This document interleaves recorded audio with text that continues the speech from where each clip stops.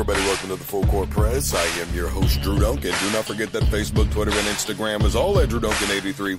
Additionally, you can find me on YouTube. Simply look for Drew Duncan. And of course, the Full Court Press is on Facebook, Twitter, and Instagram as well. And don't forget, you can listen to us wherever you listen to podcasts via iHeart, Spreaker, Spotify, Google Podcast, etc. Simply tell you the device to play the Full Court Press by Drew Duncan. Auburn overcomes themselves and ends up defeating the Oregon Ducks on Saturday night. And I don't use that term loosely at all. Auburn legitimately overcame themselves with good defense and good enough offense down the stretch in order to win that football game. Now, I know a lot of people are going to be reflective on the last couple of minutes of that football game, especially the last play, which was a hell of a catch by Seth Williams. And a really good fourth down conversion by Bo Nix on 4th and 3.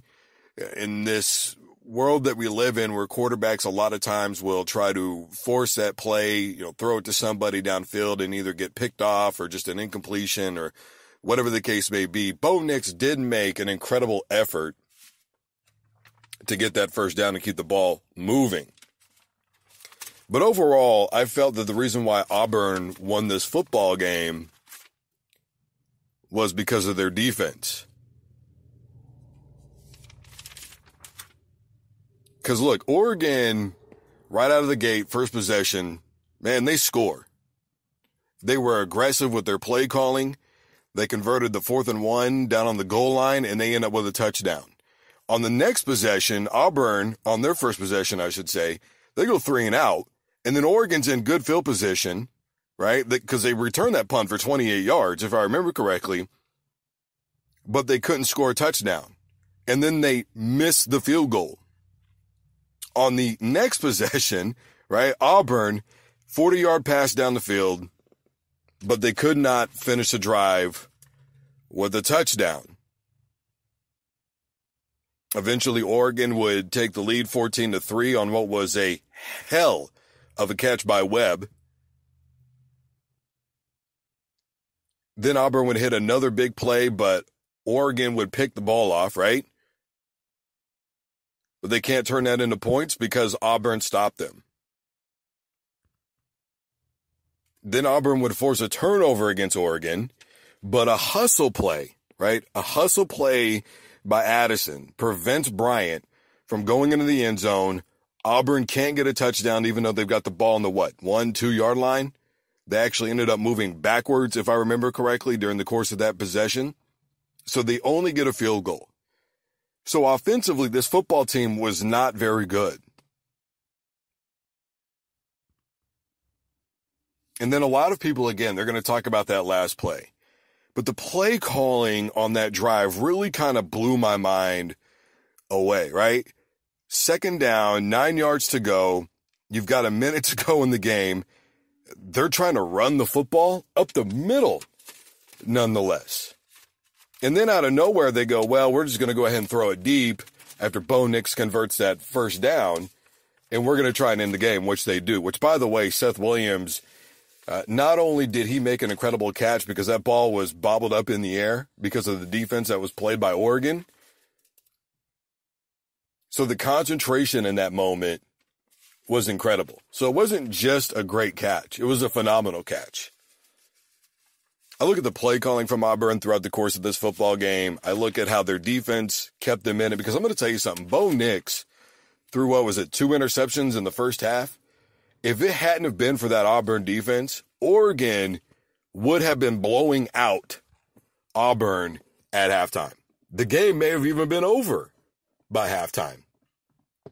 Look, it's not that I'm taking anything away from Bo Nix and the Auburn Tigers. It's not that his story isn't really cool, right? He was there for the championship game and he knew right away that he wanted to play for Auburn. And, being a quarterback at this level, especially a freshman quarterback, and your first game is against a top 15 ranked team going into this season. A lot of people have, I still think, somewhat high expectations for Oregon. It is only 1 loss at this juncture. And so with the inception of the playoff. One loss doesn't necessarily knock you out of contention. You could potentially still win a conference championship and end up playing in a playoff game. So one loss doesn't destroy your entire season. But the fact of the matter is simply this. Auburn's defense was incredible.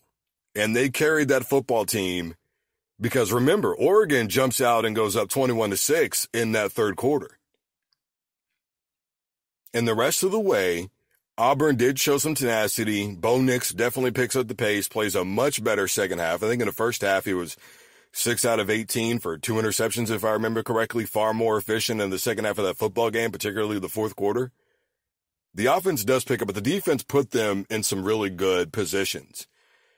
And one of the constant themes that I've seen so far throughout all of college football, which is going to ring true, I think, for both of these football teams, is number one, scoring in the red zone, and number two, making field goals. Remember, Oregon missed a field goal that would have put them up big in the first half. There's a big difference between 14-6 and 17-6, believe it or not.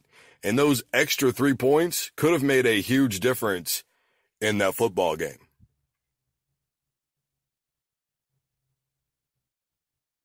Regardless, Auburn skates out of there with a victory. They're able to come away with one, but they really snuck out one against Oregon, who I felt the play calling for them, which was, I thought, really good in the first half, really seemed to slow down a lot in the second half. But again, to me, the credit has to go to the Auburn defense. So many times we just point at the offense, and I do this myself, and it's very easy to say, well, the offense just wasn't very good. In some instances, that is absolutely the case. On Saturday night, the case was Auburn just had a much better defense. If they take those 2 turnovers and that good field position off of the punt return, and they score points off of that, we're talking about an extra 21 points, potentially, in the first half. Legitimately, Oregon could have had 35 points in the first half of play. The game would have been over. They would have scored that touchdown in the third quarter. At that point, they would have been up 42-6. That would have been it. It wouldn't have mattered about any type of late rally from Auburn. It just would have been seen as garbage yardage. The game was in doubt, and they were just kind of, slowing down and not really wanting guys to get hurt and kind of minding their time and running the football and just trying to end the football game. So I've got to give credit to the Auburn defense because they absolutely kept them in that football game.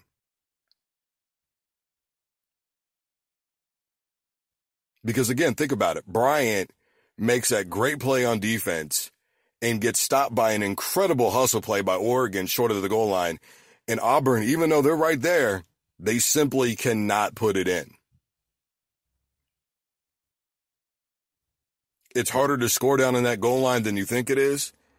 But when you've got a big physical football team and you're in the SEC and you're used to playing big physical football, you would think that Auburn would be able to impose their will.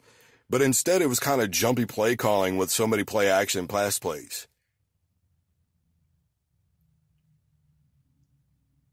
Regardless, moving forward, Auburn's not going to play again until September 14th against an opponent that they should easily dominate. I believe it's Stephen F. Austin or Stephen Pay, Austin Pay, one of those two schools. And as far as Oregon goes, look, I'm not the biggest fan of Pac-12 football per se. I know that those guys are over there playing each other, but right now to me, Utah is the most impressive team out of the Pac-12 that I've seen play so far. Stanford, obviously, their quarterback gets hurt in the Northwestern game. So I think right now the Pac-12 probably belongs to Utah at this moment. It is only 1 week. We'll see, obviously, as the season progresses. But again, the bottom line to me is Auburn's defense does the job. That's what kept them in the football game.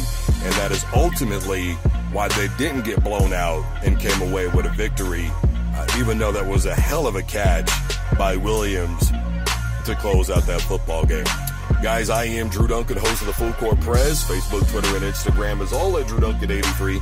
Additionally, you can find me on YouTube. Simply look for Drew Duncan. And of course, the Full Court Press is on Facebook, Twitter, and Instagram as well. And don't forget, you can listen to us wherever you listen to podcasts. Simply tell your device to play the Full Court Press by Drew Duncan. And as always, don't you dare touch that dial.